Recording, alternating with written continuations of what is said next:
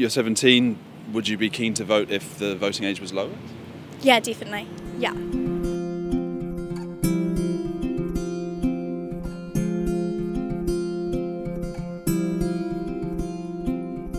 Last week it emerged that nearly 250,000 young New Zealanders are yet to enrol to vote, young being people aged between 18 and 29. We're going to try and find some first-time voters and a few people under the voting age as well to find out if they think voting is important and what issues they care about most.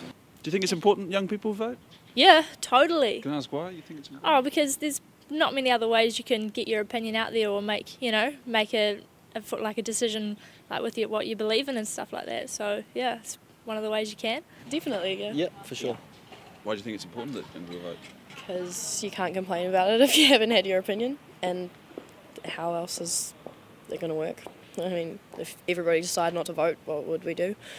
Yeah, get your own say and see the changes that you want to see. I am 18 years old. So are you going to vote in a few weeks? I probably will, yes. What type of issues would you say you cared about? Like in the future of New Zealand, like what do they want to do economically and for the future of like even my children, of like what's it going to be like here? Can I ask, are your family quite political? Yeah. They obviously think it's important to vote? Yeah, we vote, my family votes, so yeah, it's a good thing to do, I reckon. Can I ask how old you are?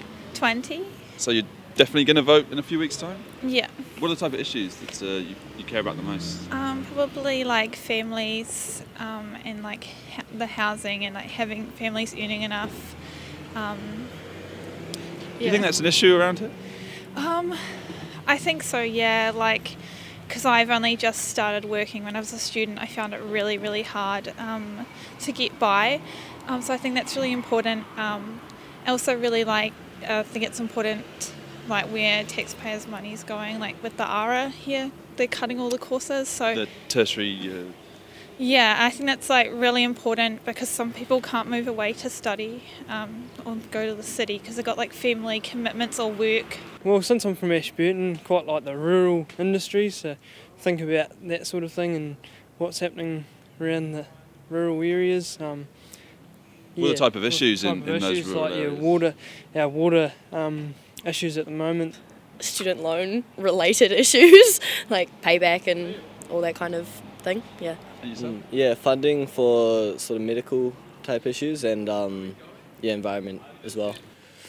Oh, it used to be nice here, but now I reckon the biggest thing around here for young teenagers is the gang influence around Timaru. There's a lot of gang influence. Is it bad around here? Yeah, everybody's got a rep whatever. Yeah, it's not good. For me, being an outdoor recreator, environmental stuff is quite big. And also a lot with my friends and stuff, mental health issues and like the support around that is also something I'd definitely look at as well.